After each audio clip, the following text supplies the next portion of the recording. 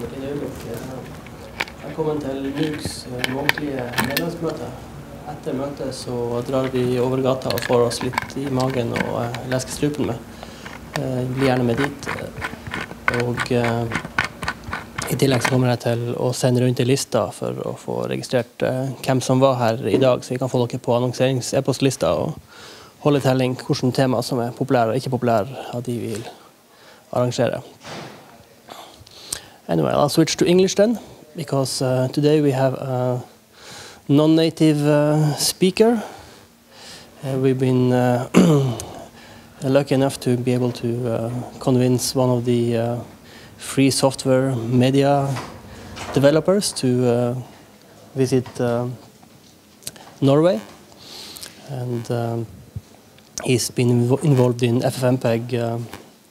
He's been involved in a lot of really good projects for handling video and audio and multimedia stuff in the free software world. And today he's going to talk about open source in broadcasting.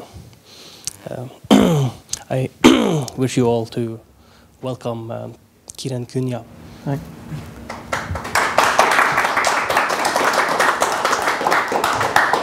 All right, so thanks for having me. I'm going to talk a bit about open source in broadcast. Feel free to interrupt me or tell me I'm speaking too quickly or too slowly. Don't mind. So to begin with, quickly, I'll try and narrow what I'm going to call broadcast, because if I don't, we'll be here all day. And I'll call this television. Yes, there's radio. And I'll call this television delivered over some sort of managed RF spectrum, or, well, in fact, not managed, in fact, licensed RF spectrum, or managed IPTV or cable network. And these lines are obviously getting blurred in this day and age. And about this time, somebody usually comes to me and says, actually, you know, I don't own a TV, and therefore television is dead. And I usually reply, I don't own a Mac, but Macs aren't dead. But yes, the lines are getting blurred, and if I don't restrict what I restrict it to, we'll be here all day. So yes, in the blurb, in the presentation, in the sort of introduction, I said there's very little use of FOSS in broadcast.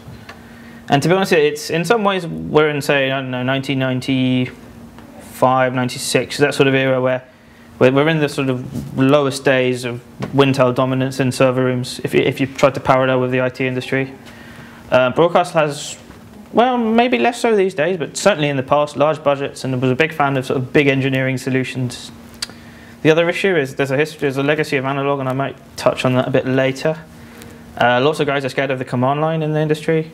But that said, change is on the way. There's a sort of bigger push in the industry towards IT-based workflows, and in fact, I would say certainly in Scandinavia, Norway as well, it was a big leader in this area. Many companies doing sort of IT-based broadcast things. VizRT, TVips, Tandberg even, you know, came from Norway. So it's actually, certainly in other parts of the world, we're nowhere near as advanced as we are here. On the other hand, a lot of consumer devices, certainly set-top boxes galore, pretty much all, I would say, universally now run Linux, except maybe the Microsoft ones. But even then, certainly in the UK, what they did was the Microsoft stack was being such a big problem that they reflashed 400,000 boxes over the air with Linux.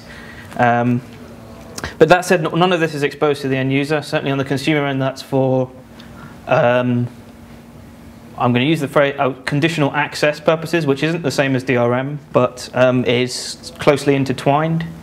And that's probably the big reason it's not exposed to the end user. Conditional access being checking if you've paid for the service, and DRM being managing the controlling the content that you've bought.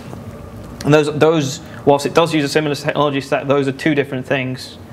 And there are some operators around the world that do one but not the other. Certainly they do conditional access, but they don't do the DRM bit.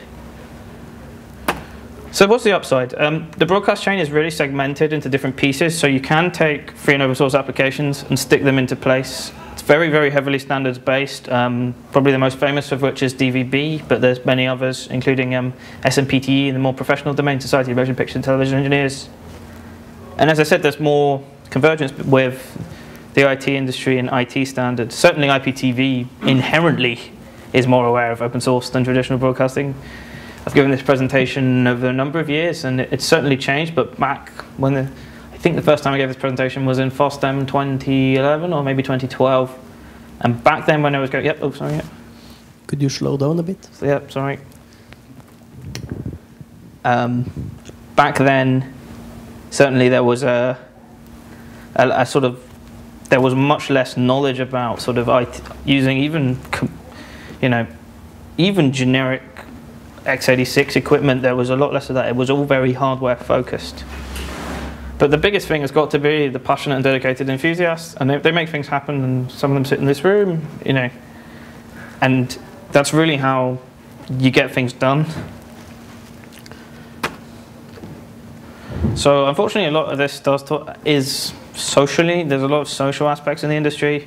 Free and open source software has always been very good at making sort of tools, and that kind of times very well with the Unix philosophy of do one thing and do it well.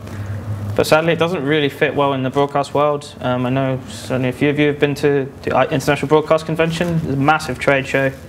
50,000 people, and everything that's there, it's about being big, it's about being shiny, it's being about this. And unfortunately, we're still in an age in broadcast where free is not considered good. There are already preconceptions about sort of products, and that's just literally based on features and price. And then again, it's about finding the right people in a broadcaster, usually in a small to mid-sized broadcaster who can push free and open source. And in fact, in most places, it's actually 1 or 2 people who really push it and actually make it happen. So towards the beginning, people said to me, "Oh yeah, you should do this, you should do this," and expecting other people to redesign their architecture around open source, free and open source software. And that's really not going to happen. Certainly not in a 24-hour industry like broadcasting. People are not going to rebuild their chains. People are not going to make day-to-day changes. And unfortunately, in reality, as I'll touch on a bit later, the people that, by the time people are looking into free and open source software and broadcasting, it's because they've exhausted everything on the market. And then you get very, very, very niche sort of requests that people haven't found in the market. And my personal opinion, at least, which you can feel free to disagree with, it does require some sort of dictatorial attitude to say, yes, you have your niche case, but at the end of the day, we need to focus on what most people want and become a jack of all trades, a master of none. And in many cases, that does mean less is more in terms of features, maybe fewer features is more, I should say. Make it clear to people, what this does and how they can use it in their professional environment, because at the end of the day, if you as an engineer go and choose, I don't know, let's say Tandberg, because they don't really exist anymore, and if Tandberg fails, it's Tandberg's fault.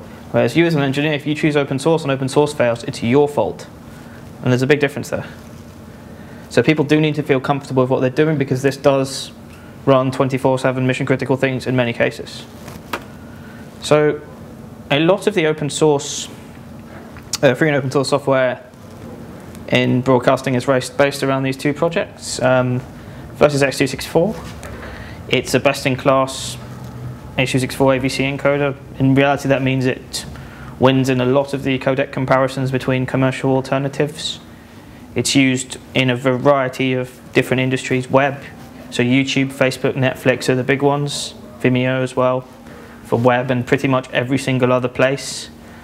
Blu-ray, so I worked on the Blu-ray support many years ago, and Warner Brothers released pretty big titles encoded with X264.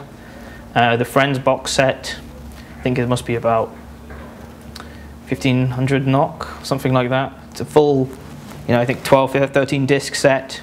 They really, the person there actually, really went out on a limb and said, we're going to use open source. And in fact, there've been no technical issues at all with the encoding on that area, which goes to show really that you can push your really top tier titles that people are spending for a Blu-ray disc quite a serious amount of money on, and actually encode that with open source, and it will work well.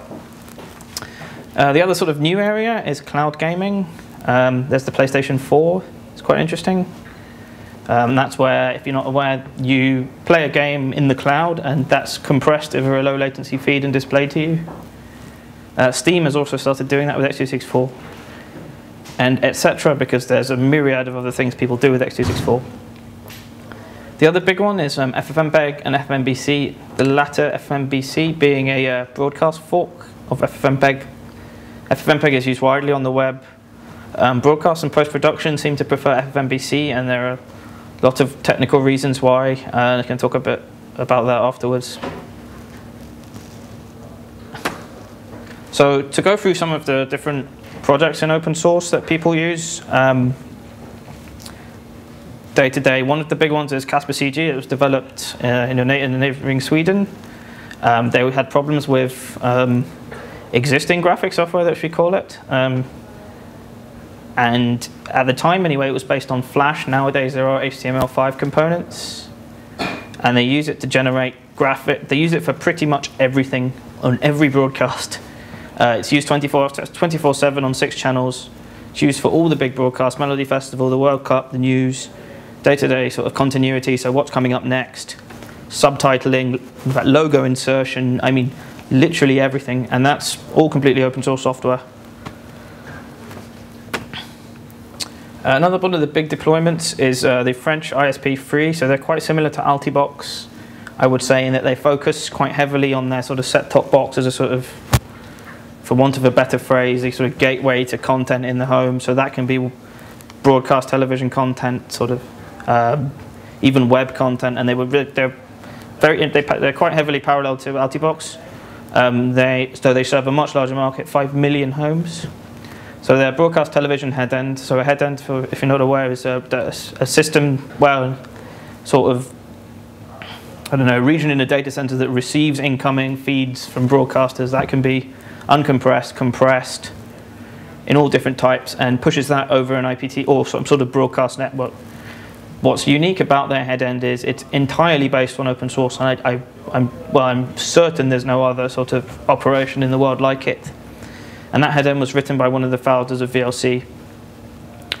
So all the PSB, public service broadcasting, and commercial channels are encoded with x264, the major channels. So their equivalent of NRK, their equivalent of TV2, at quite a serious scale.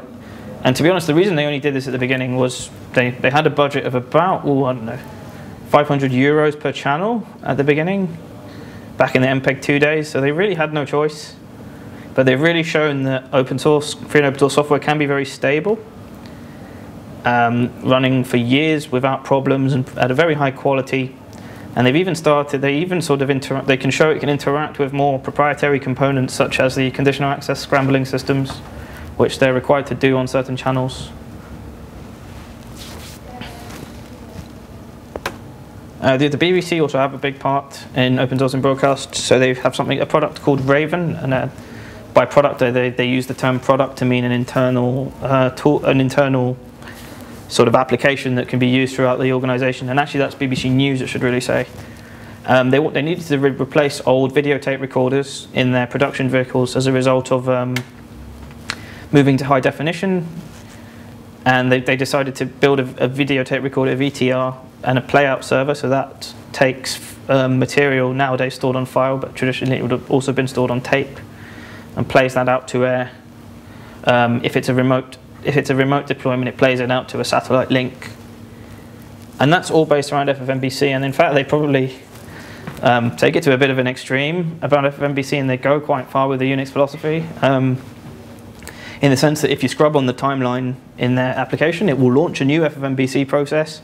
Everything is piped throughout the application, which is quite an interesting way of doing it. What's interesting, it's just a generic x86 box with a Blackmagic SDI. I'll talk about that in a minute, actually. And it's deployed widely. I think they've published, they say that they have something like 500 now on their website. It must be more by now. So, and they've extended it a lot to do a lot of things that traditional broadcast equipment can't do. So metadata things, so tagging content in the field, and just a huge variety of things. And it's used for all the big events. So the news during the Olympic Games was broadcast from the Olympic Park. That was used for playout.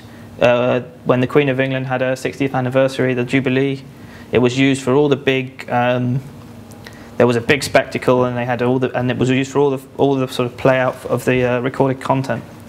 And I think it's probably the largest use of free and open source software in the whole of the broadcasting in terms of numbers of viewers. I'd say tens, maybe 20 millions of people watch BBC News in the UK and abroad. And I go to meetings, and then I say, people say to me, "Oh yeah, we don't think this open source software is good enough. We'll use it maybe in Asia or in India, but we can't use it in Europe. It's not good enough." And then at one meeting in particular, BBC News was playing in the background, and I say, "Oh, you keep saying it's not good enough, but what do you think's actually playing out all this content to, all this stuff to millions of people around the world and in the background?" And it almost certainly was Raven. So that's one of the Ravens. I think that's in the Olympic Park. So the idea is it can ingest all sorts of content. So you can see a card readers at the front, and I'll talk a bit more about card readers, because memory cards, because those are quite interesting afterwards, because those are all consumer memory cards. And one thing Linux yet doesn't support is professional memory cards. I'll talk about that in a second. And you can see these are all just, they're not even actually one-use servers. They're actually generic sort of low height mini ITX machines, so they can put two side by side.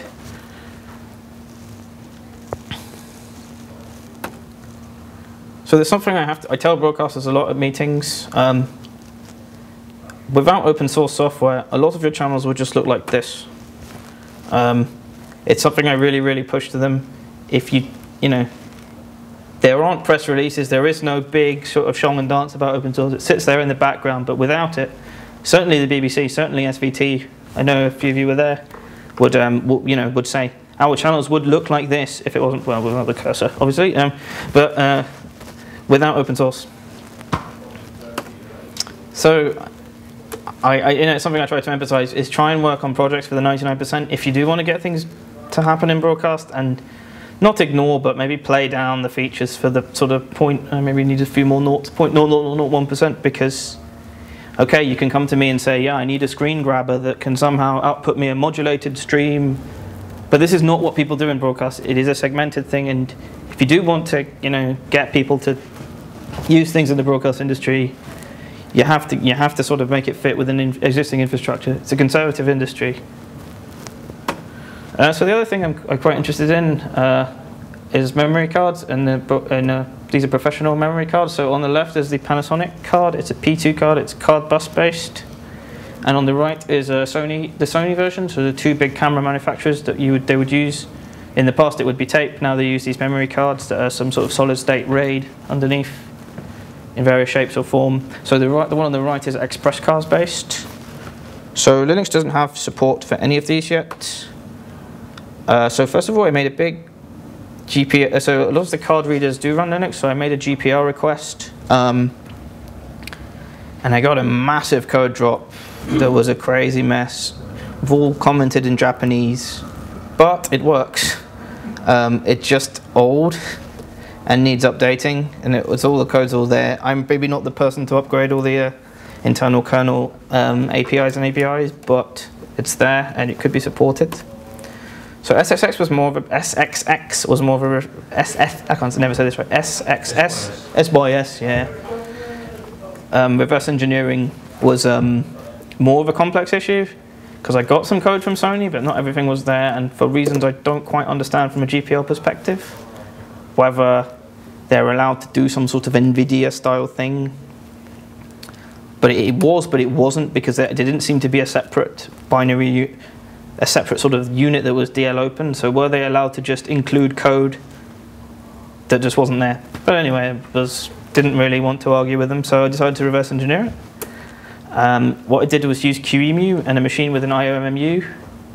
And what I could do then was install Windows XP inside that virtual machine and the SYS drivers. And I could then pass through the PCI device, and they could start dumping all the.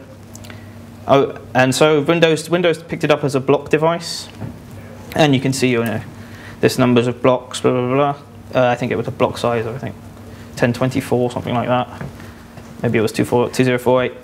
And then so as a result, I can then start individually reading blocks, and because I can then patch QEMU, I can start dumping the reads and writes to the base address, PCI base address register. and then seeing how that sort of, if I'm looking for block 1 and block 2, block 3, block 4. And as a result, I could then write a driver. So what you do is you just write to a few memory addresses, the block address you want, and then you sort of, there's a sort of status, there's just a sort of command register, and you just write 1 to it. You get you write your DMA memory address, and I can't remember if you write the length, but anyway. And you set a command register, and then you get an interrupt from the card, and then that memory address then has the data you need. And it actually worked quite well. The bit that I'm struggling with is the works well, but it has a mem copy in it at the moment, which obviously is not optimal. I want to use DMA directly. I did ask on the mailing list if anyone was interested in helping me get this into mainline.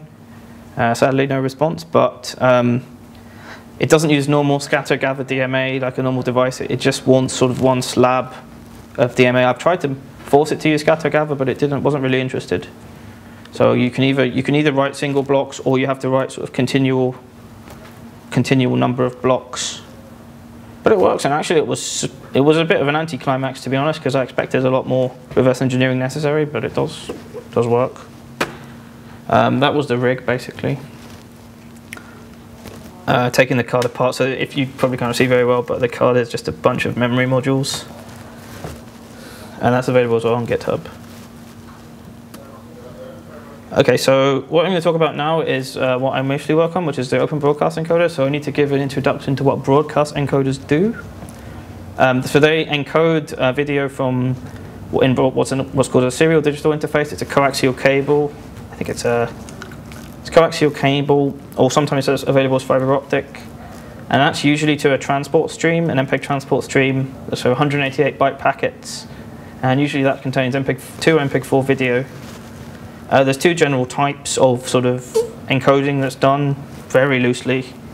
Contribution from, say, I don't know, a sports ground to a studio, or distribution from a broadcast to the home. There's also things in between, such as contributions from broadcasters to operators, if the operator doesn't directly pick the feed up from the broadcasters. There's also transcoders, which operate in the compressed domain. That's it. At least in traditional broadcasting, that's a transport stream to transport stream. For example, when NRK HD used to broadcast, and I think about maximum 12 megabits, that could be a bit too much for the allocated bandwidth on a standard ADSL connection.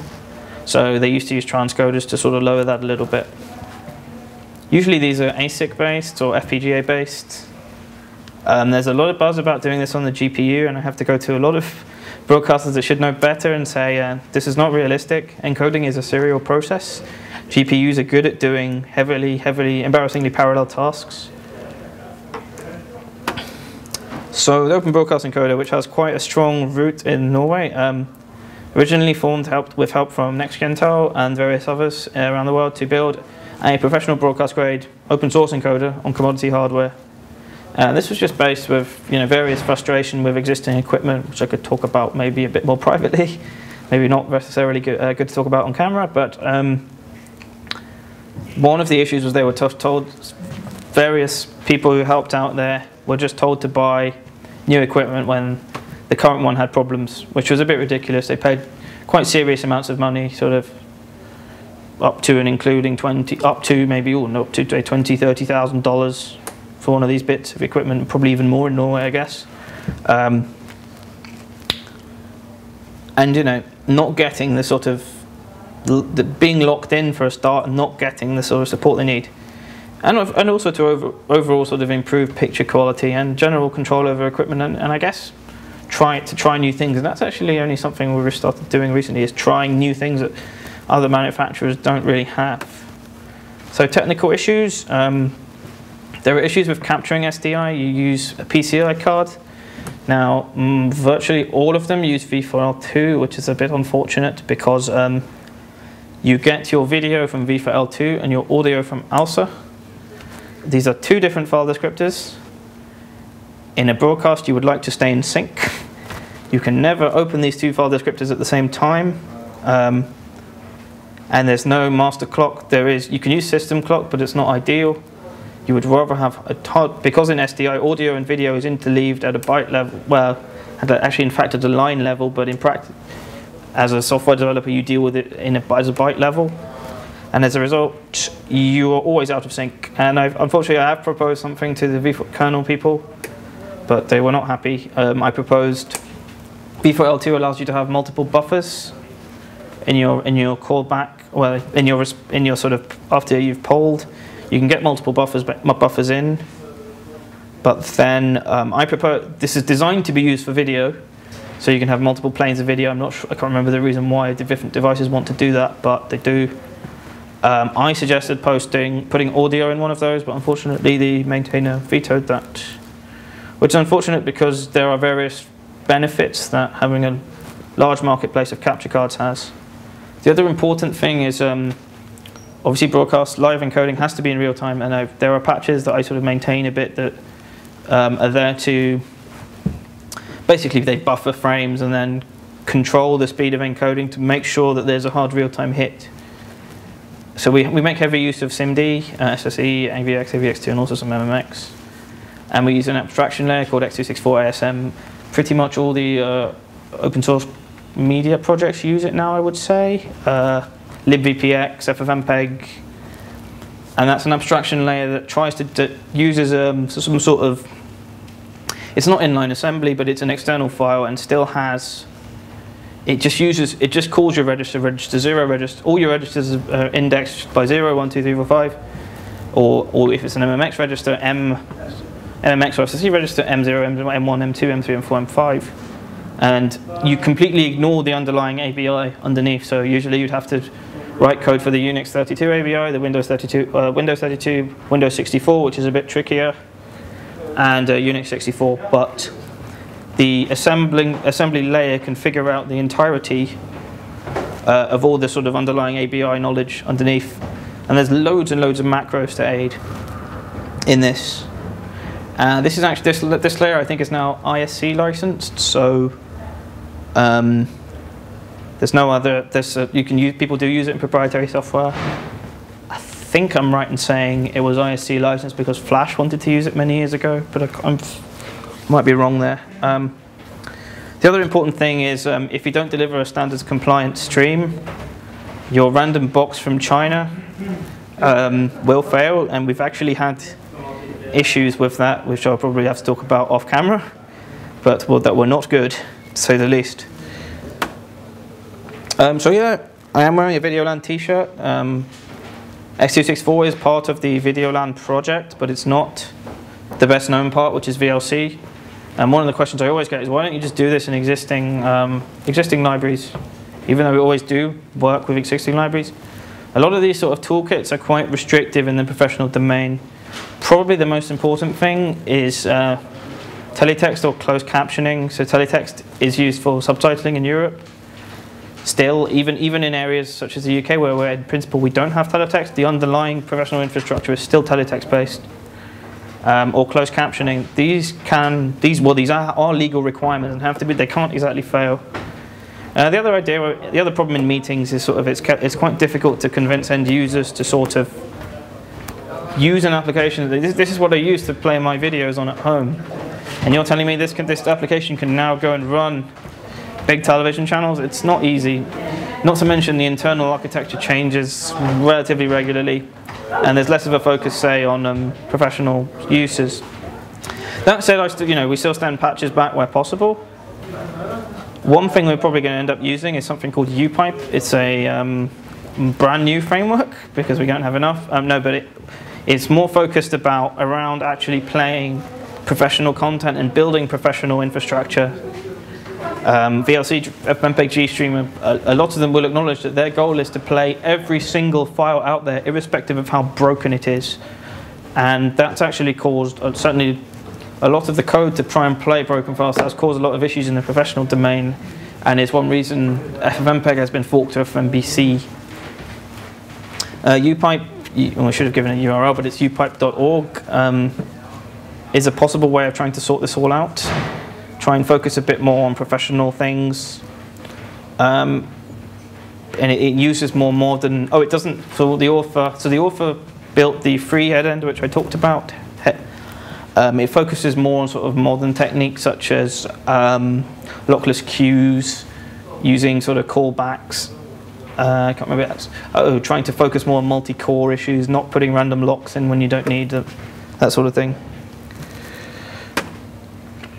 So one of the channels that was first interested in OBE was FreeCanal, and I thought it was quite interesting because they have a big focus on open source. So they're a community access channel available on Rix TV, and I think also on Altibox, if I'm right. So their playout on encoding is entirely open source.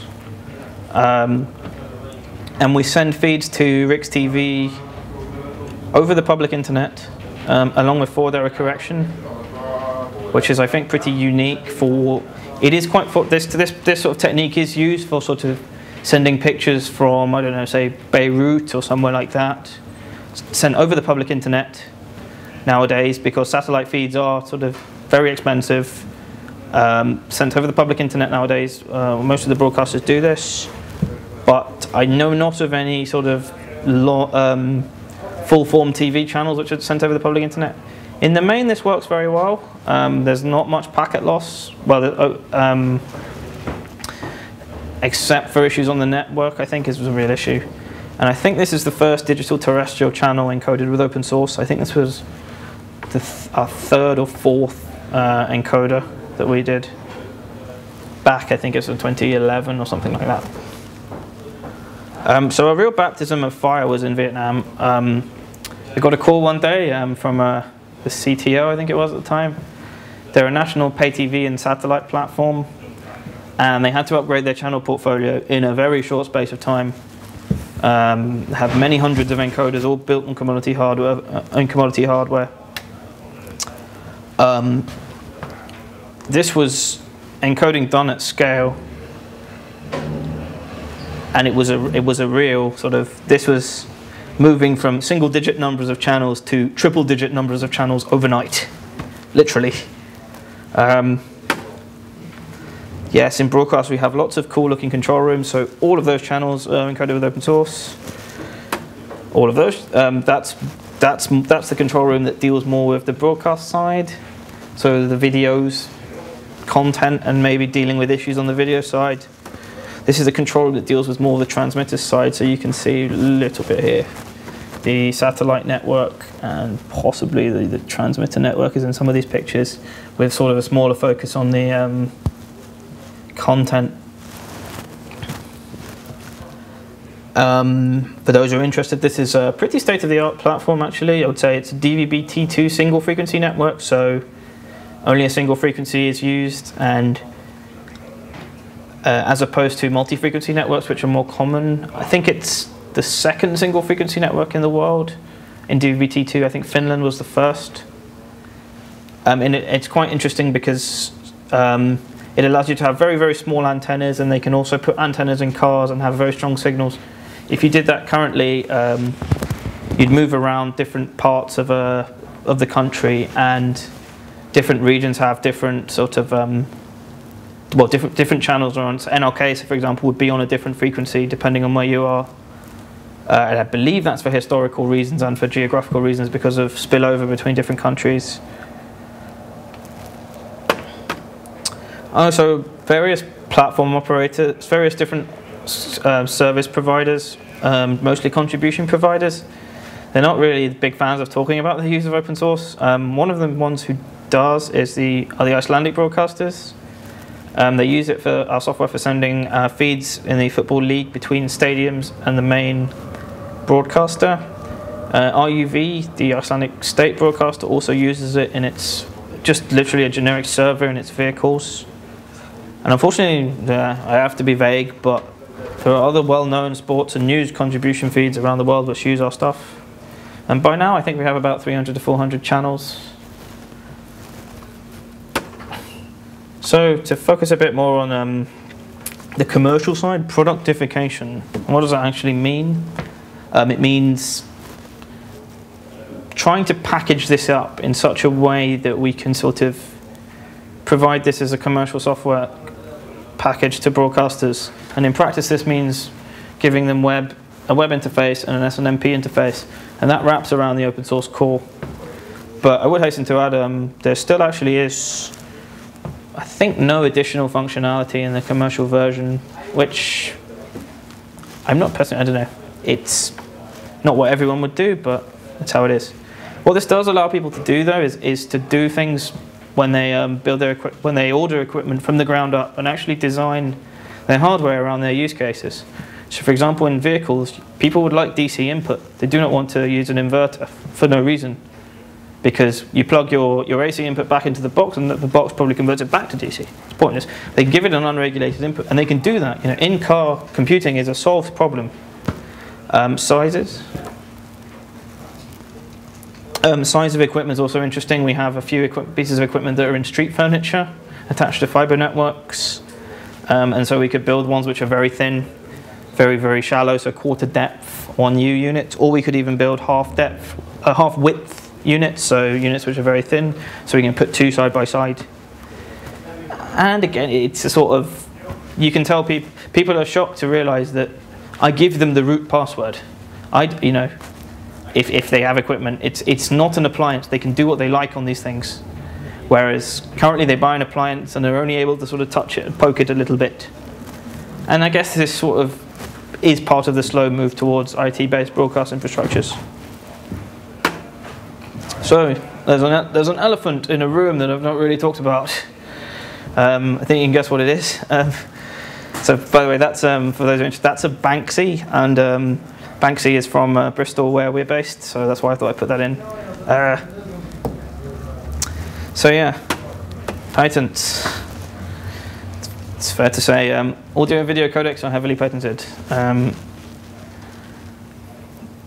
People will want fees, shall we say, for the sale of these codecs and for transmission for broadcast with such codecs. Whether they have the justification for doing that legally, I'm not going to dwell on because I'm not a lawyer, but they will come and ask for their money at some point, and there is not much you can do, I would say. It says sale fees necessary. It should say sale fees not necessary for source code distribution. So we ship source code at the moment for our open source stuff. We don't ship any binaries. And I have it confirmed from the license holders they don't consider that a complete product as source code, and therefore such a thing wouldn't require any sales fees. In our commercial product, we do pay the sale fees. It's up to the broadcaster to pay transmit fees. This is like any other product, though it's funny when you go to them, they've been using so-and-so commercial product and assume the transmit fees have been paid. But suddenly, when open source is involved, oh, the transmit fees are now of big importance, even though they've never paid them before. But this kind of goes back to the whole idea that the system is a little bit shaky. Many do not pay the transmit fees anyway. I think they just either ignore them. But certainly, American companies, they will be insistent, and I don't blame them in America, because in America you could be in serious trouble. In Europe, it's a mixed bag. Some do, some don't. So there's a sort of, I don't know. I've tried to touch on some of the technical aspects, but also on a sort of bigger picture aspect. And what I like to try and explain to broadcasters is we're trying to be a bit like Firefox in the IE6 days. Come along and be the alternative that's open source and draw our line in the sand somewhere. Certainly, I know there are lots of issues in broadcast with interoperability, and that kind of has parallels to the sort of IE6 days when there were problems with web standards. The broadcast industry's solution at the moment is just to throw more money at problems, and to be honest, they could do that for a while, but there are better ways. And if we can draw our line in the sand and say, we can be different like Firefox, we could actually, in principle, we could actually try and push some change, because now, yes, Firefox came along, I think it was maybe late 90s, they really, and in the early 2000s came along and said, you can do browsers different. But now we have an entire spectrum of browsers with all different models. You've got Chrome, you've got Safari, they share bits of code, they're sort of in between proprietary and open source, and there are benefits, pros and cons to each. WebKit's, very interesting, because you have two companies who are at each other's throats, Google and Apple, but they share the same underlying rendering engine. And in principle, that wouldn't happen in broadcast. Certainly, companies who are at each other's throats sharing a major chunk of source code ain't going to happen, but it could happen. Don't usually explain this one to broadcasters because we don't really know what GCC and LLVM is, but GCC showed that open source compilers work, and arguably the open source development model is the best for developing compilers compared to, say, your MSVCs. But LLVM, can show that there are mixed models that could work. I mean, I'm not going to sort of say one's better than the other, but LLVM has proven itself to be very useful in a number of areas, certainly with integration with development environments. But then again, it has downsides, such as, I guess in the news last week, it was Swift. Swift is based on LLVM, but in principle it's an entire lock-in language. It's not open source at all. All the modules are closed source. And I guess this goes back to some of the last point. So there's a lot of broadcast manufacturers that use LGPL code, and then they just say, we've got this new feature, and then if you're lucky, they'll mention it's LGPL somewhere in a wad of paperwork, but in a lot of cases they don't. And that's a bit unfortunate, to be honest, and is the sad reason why a lot of our stuff is GPL. They just can't. It goes both ways. We can take contributions, say, from the BBC's Raven very easily, but if we wanted to integrate something proprietary, that makes it a lot harder. The other thing to try and get more people to use it, to use open source in broadcast is events such as this. This basically involves telling open source people about broadcasting, and then telling broadcasting people about open source. And and we have these at major industry forums every year. I know Michael helped organize the one in the US. I usually organize the one in Amsterdam at the International Broadcasting Convention. With cooperation from various broadcasters, so usually the BBC are there, Swedish TV are there, etc. I don't think I have anything more to say, so thanks a lot for having me.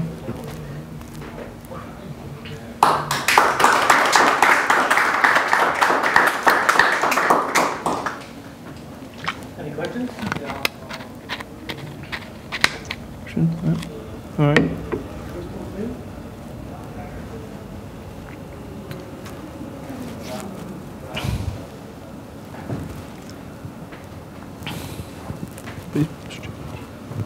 I have one small question. Yeah, go.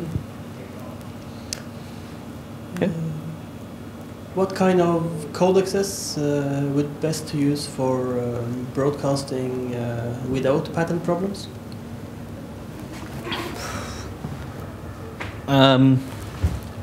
The one that's being pushed at the moment is. I should have mentioned this a bit actually, because it's literally working on it in the last week.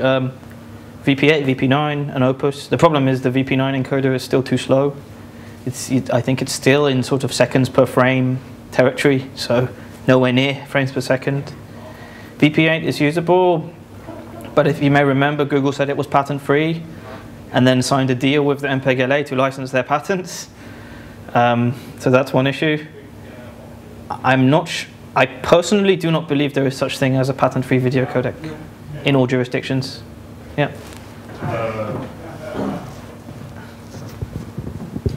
Are you familiar with the Direct project? Yes, I should have mentioned them as well. So yes. Yes. The Direct project is very interesting. Have they got it down to sub-seconds per frame encoding? Yeah.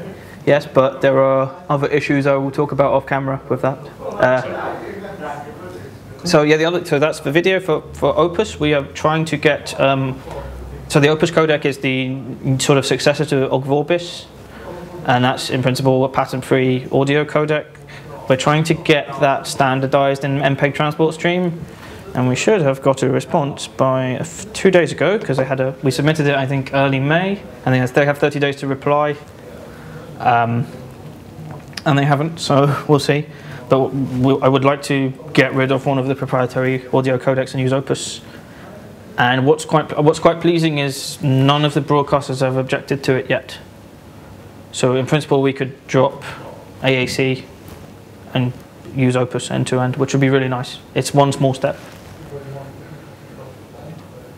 Oh, the other thing is, MPEG 2 patents will expire soon, so that's also a possibility. And I was speaking to the Chrome development team, and they said, "Oh, but MPEG-2 patents have expired. You have to put MPEG-2 in Chrome," and there were sort of unhappy looks. But yeah. Dirac, yes, Dirac is useful in certain environments, but I don't think it's not been commercially successful compared to JPEG 2000. JPEG 2000 is also considered patent-free, but is I have not seen any real-time software applications. I've seen them all hardware-based. I think I'm right in saying. I could have also meant, yeah, it's because I tried to restrict the scope a bit. So there is another French university project to do open source digital cinema, and digital cinema uses JPEG 2000, so that's of interest. I mean, at the moment, it's because the digital cinema stuff is so full of DRM. You have to pay, like $10,000 to get your film correctly key signed with the correct blah blah blah blah, and that could be more than the cost of the entire film in a lot of cases. Certainly with modern cameras.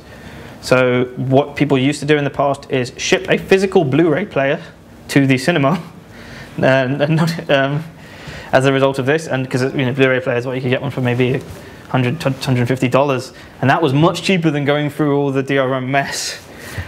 But what the French government want to do is have a project where digital films for small companies can be sent to cinemas, and cinemas can use VLC to play those and have the full functionality.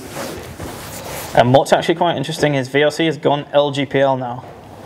So this sort of opens the door towards being able to inject a key into VLC.